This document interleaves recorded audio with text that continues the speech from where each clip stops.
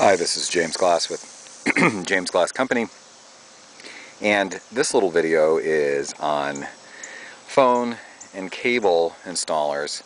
Comcast, Adelphia, Cox, all the gang. There's a incoming service back there through that pole. Power's on top and low voltage is on the bottom. And here's an example. This is actually at our house, and this is an example of the neighbors. Here you can see the coax just not even buried, it's already been exposed. And it's amazing that this guy doesn't clip it with his lawnmower. And ours was exactly in the same sad state. And so what I like to do to solve this problem is this. Trench in 18 inches down, run it in 1 inch schedule 40 pipe, and we'll be mounting it on the building there.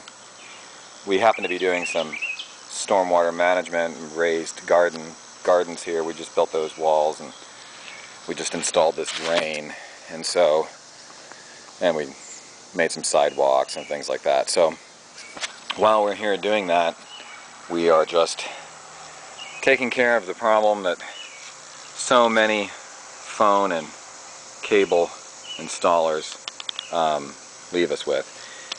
Take a note of that crazy overgrown utility line. I've been calling the local utility company and the low voltage providers, and they don't want to come out and trim the trees back. I guess they just want to wait for a service outage. If you look up there, you can hardly make out the line. It's right there. That's the low voltage line. The power line is right there. It can tip of my finger. And like right there, that tree is pushing on it.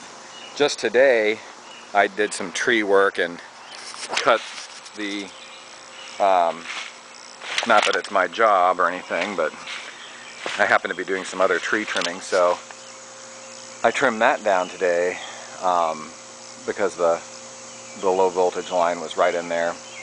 I'm still 8 feet away from the high voltage line. I wasn't going to get anywhere near it.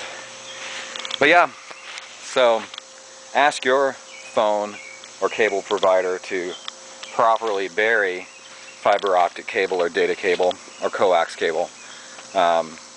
Most places only drop it down like, an inch below ground, and then what winds up happening is you rotor till or plant a garden or something and it's all over.